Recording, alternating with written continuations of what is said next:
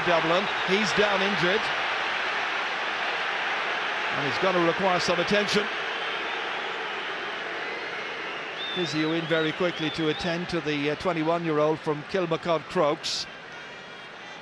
Went there ahead of Anthony Thompson that time to get that ball.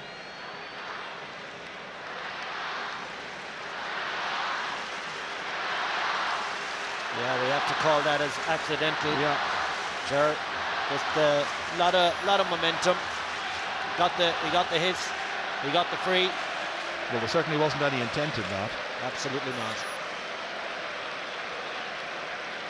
Rory O'Carroll, who spent most of the last 12 months in France, came back at the beginning of the championship from the free kick.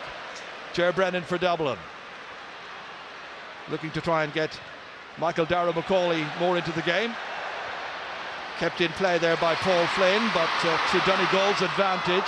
Thompson did well to give it to McGlynn. Christy Toy, again the ball given away. Too many turnovers or giving the possession to the opponents. Alan Brogan, big deep one in. And the goalkeeper required, Paul Durkin. The referee is out quickly and whistles. He's given a free kick. Well, this is the key part of this game in the build-up, how the referee was going to referee the tackle. He judges that one to be a free in. It's 50-50, but they get the other, isn't it? But he gets the bounce this time. But this is a key for the whole match, how the tackle area and the collision area, as they might say in another code, is refereed. That time ruling against Neil McGee. So Bernard Brogan from straight in front of the post levels up the match. Both sides getting their points from frees. One for Colin McFadden, one for Bernard Brogan. The two number 15s, a point apiece.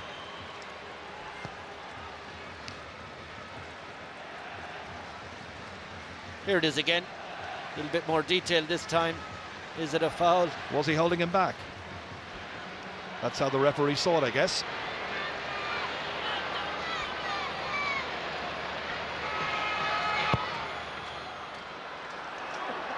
Towards Christy Toy, 1 against 2. Comes back for Dublin to Barry Cahill. And again the Donegal players in quickly and eagerly. Anthony Thompson booted ahead hopefully. It's 1 against 3 there. Dublin outnumbering Colin McFadden. In the end worked out here to Cian O'Sullivan. Free kick awarded. Oh, it's very scrappy in the extreme. Thompson. McFadden. Back in again to Cassidy, the hero, here a few weeks ago. McFadden once more. 45 metres from the target.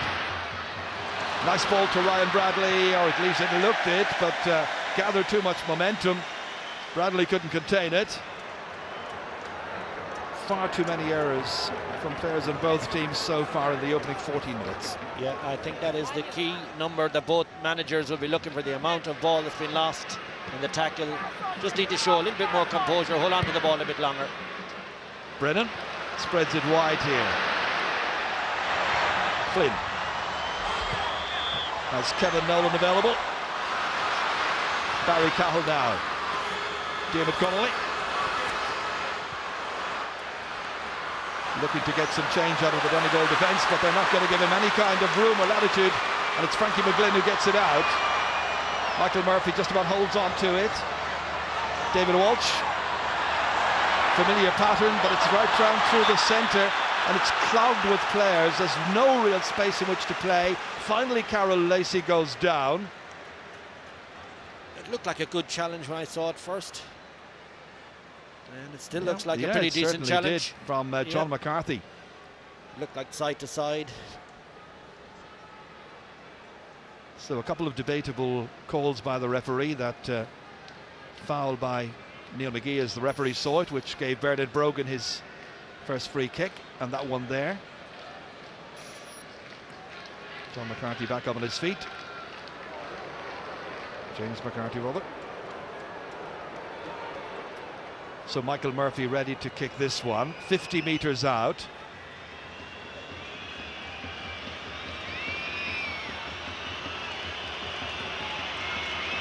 Well, he's taking loads of time over it.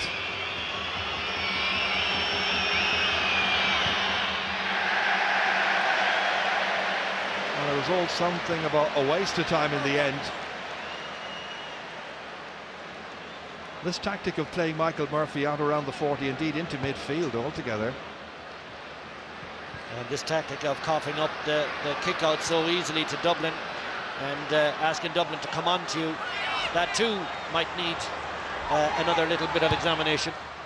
Ger Brennan kick deep in towards Bernard Brogan, but again Donegal there in numbers, getting it out as far as David Walsh. Now Ryan Bradley. Michael Murphy, if it works out in the end and you're a point ahead, well, they will feel that the tactics are worthwhile. Paddy McGrath, in spite of all the speculation about the injury, he's started the game. On as far as Colin McFadden, kicking from the angle. It's dropped short and into Cluxton's hands. And Dublin can counter-attack with Kevin Nolan. Michael Darragh Macaulay, whose dad Michael is from near the Rosses in Donegal. Ger Brennan. Huge one in. Broken down again, but look at the number of Donegal players in there against Bernard Brogan. Out by Frank McGlynn. Neil McGee now. And Ryan Bradley. Plays with loads of energy. Taking on Ger Brennan. Beating him. Still Bradley. Got a little deflection. And it's gone for a 45. First of the match, I think. Just thought the Dublin defence were a little bit slow to react to that block. It was put up in the air, and I thought Cluxton or one of the defenders would get to it. Because 45s these days, Ger, are big opportunities. They're not missed that often. They're certainly nobody marking you when you're taking them, so they are real chances. It's such a tactical battle this afternoon. It really is. Well, almost 18 minutes gone and a point apiece, and both of those from frees. I don't think Rory O'Carroll is in prayer, is requiring some attention. Very good young full-back. He's showed great tenacity in the games we've seen him play so far. Didn't have the greatest of semi-finals last year, mind you. I think that could have been from the earlier clash. Dooney was coming out with it and Michael Murphy bumped into him. I think it was a knee, you know, totally accidental. It was hip, but they're still painful. Well, the crowds are enjoying themselves anyway in terms of raising the decibel level.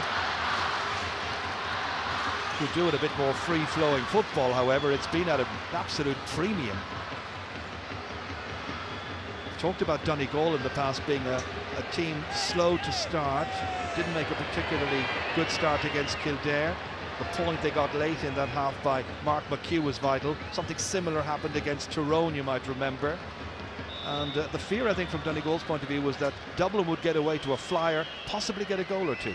So how happy are they with the situation right now? I would have said thrilled. Chance to go in front here.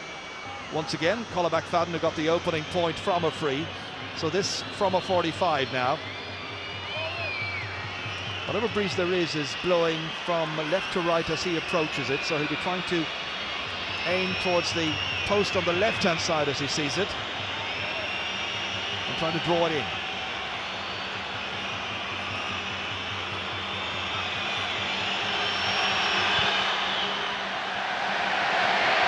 Well, he was aiming for the left-hand post, but it didn't come in sufficiently.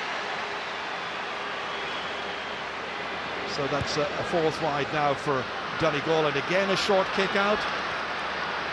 And Dublin's Kevin Nolan is just moving forward effortlessly time and again, aided and abetted by Cian O'Sullivan here. And it's at a certain point that Donegal put up the opposition. Brian Cullen now trying to make some inroads. Alan Brogan. Now Dennis Bastick. Donegal loads and loads of bodies back there. Three Dublin attackers inside. One of them is Bernard Brogan, and he's left it short.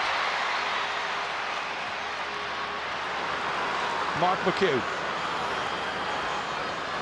Again, his role is essentially to play back there around the half-back line. Neil McGee. Frank McGlynn. It's not easy on the eye. Murphy. Now David Walsh. So many hand passes. Christy Toy ready to take off Pasky and O'Sullivan. Toy now went so far, almost got a nosebleed, looking for support, finally kicking it. Nobody in there, absolutely nobody, except goalkeeper Stephen Cloxton. Beyond Paul Flynn, and it breaks kindly now for Alan Brogan, a man with a real creative flair, but as I say it, he just puts it outside the post, and that's the second one he's driven wide on the right-hand side. 4 wides for Dublin as well. He's got 2 of them. And again, the same point applies. Once he sees the defenders coming towards him, his first tendency is to go for the shot from distance, even if he's not comfortable or it's not really on. His brother Bernard came off his marker, might have got a ball inside, but he said, no, I'll have a go for it, another wide. Right now inside the 65-metre line as Donegal kick out, they have 10 players back.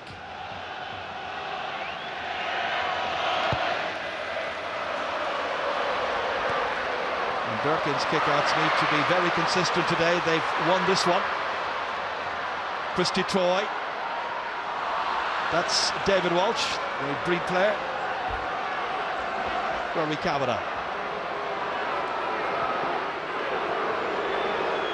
2 points so far, both of them from frees.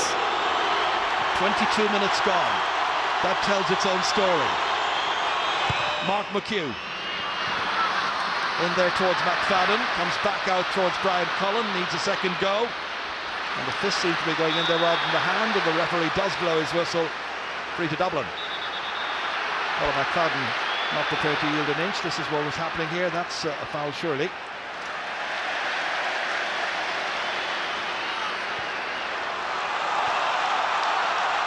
And McFadden, I think, eventually getting his man. Kevin Nolan now for Dublin. Joe Brennan advancing. A little bit of purpose in this, but again it's going to drop short. Easy one for Paul Durkin to take. Back out here as far as Ryan Bradley. Carried on by Michael Murphy. Oof, high challenge there on Christy Toy by Paul Flynn. David Walsh. That's Frank McGlynn there. Pops it up to Bernard Brogan. Diarmuid Connolly. Back towards Brogan. It's high up into the air, but it doesn't have the legs. McHugh waiting. Everybody waiting, and McHugh eventually got a little touch there to take it clear of danger. It's safety first all the way. The changing face of Gaelic football. Christy Toy holding it up for Frank McGlynn. Joe Brennan again closes the space. Dublin now getting all the players back. Quick check on the numbers, and I think they have got 10 players back as well now. Rory Kavanagh trying to make the insertion in there. Hands and knees job, got it as far as McFadden. It's a mad scramble. Cassidy next. How many players can we get around Cassidy? I'm sure the Dubs are thinking. Finally getting it out as far as Ryan Bradley. Chance to shoot, he did it against Antrim on the opening day of the championship. Got 2 then, he's got 1 here, and that's the first point to come from play, and it's in the 24th minute.